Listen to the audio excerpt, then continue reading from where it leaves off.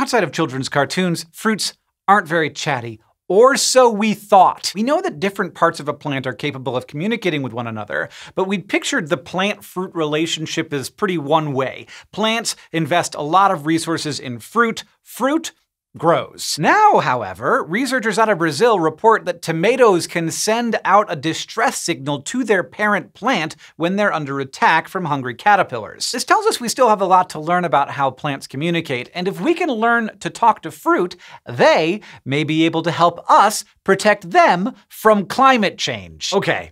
So we know that nutrients travel from the plant to the fruit it produces. That makes sense, because the plant is pouring resources into reproduction. Up until now, there's been little research looking at whether anything at all is traveling back from the fruit to the plant. But fruits are made up of living tissue, same as the rest of the plant. So it stands to reason that the fruit may have a way of communicating with its parent plant. Researchers at the Federal University of Pelotas and the Brazilian Agricultural Research Corporation hypothesized that fruit could be communicating through electrical signals. Prior research has found that other parts of plants can do this as a way of sending long-range signals, particularly when they're under stress. So the team measured the electrical activity coming from tomatoes before, during, and after a 24-hour snack attack by caterpillars. How do they do it? Well, they inserted a pair of electrodes into the stems of tomatoes that were attached to their parent plants, and they placed the entire setup inside an enclosure that blocks electromagnetic fields. That way, they would detect only the electrical signals coming from the fruit. The researchers used machine learning to determine whether there was a pattern in the electrical signals they were measuring from the fruits. Basically, it's good to have a computer help humans out when interpreting something complex like electrical signals. And they found a clear difference between the electrical signals coming from the tomato fruit before and after the caterpillar attack. They also looked at whether there was any biological response from the plant. To do that, they measured the production of hydrogen peroxide, a chemical that's often produced by tomatoes when they're getting nibbled on by pests. The tomato plants ramped up their internal production of hydrogen peroxide in defense against potential caterpillar-induced obliteration. Now, this research is still preliminary, but it opens up a whole world of talkative fruit to study. If we could understand them when fruits were saying, "Help me, I'm being eaten by a bug," that could help farmers detect infestations earlier, and that would help them manage pest populations more efficiently and less aggressively. And this could come in handy, especially as Earth's constantly warming climate encourages more aggressive pest infestations. Speaking of agriculture and climate change, new research from a group of international researchers out of Australia highlights a potentially overlooked problem relating to our animals. Domestic cattle are widely cited as significant contributors to climate change, thanks in part to their methane-laden burps. But this newly published study looks at pigs,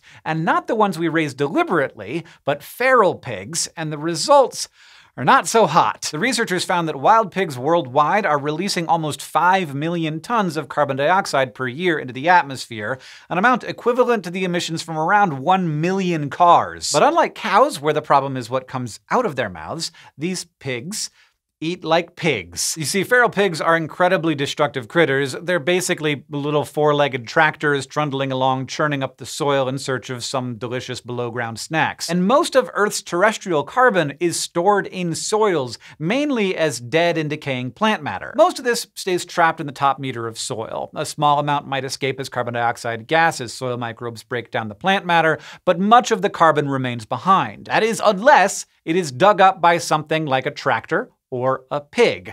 Once all this carbon gets churned up, it can decompose and get released directly into the air instead. So as these pigs churn up the soil with their snouts, they're releasing a lot of that stored up CO2 into the atmosphere. Now that's partly because there are a lot of feral pigs, and we're not even really sure how many. The researchers had to use computer models to estimate the current population of wild pigs across 5 continents. They generated simulated maps of the pigs' current range and density, then they modeled the damage the pigs are doing to the soil and simulated the global emissions that damage would cause. In other words, this is a rough number, but it reminds climate researchers to pay attention, because invasive feral pig populations are on the rise, and climate change means milder winters, which make it even easier easier for the pigs to find food and expand their ranges even further north. So these pigs are not only hurting the planet, they are helping themselves in the process. The good news is this research provides a way to highlight ecosystems most vulnerable to porcine plundering, and it shows where interventions are most needed, which might help with eradication efforts in the future. Thanks for watching this episode of SciShow News, and thanks to all of our patrons for making it possible. Y'all are the coolest community ever, and SciShow is very lucky to have you. If you want to get involved, you can get started at patreon.com/scishow.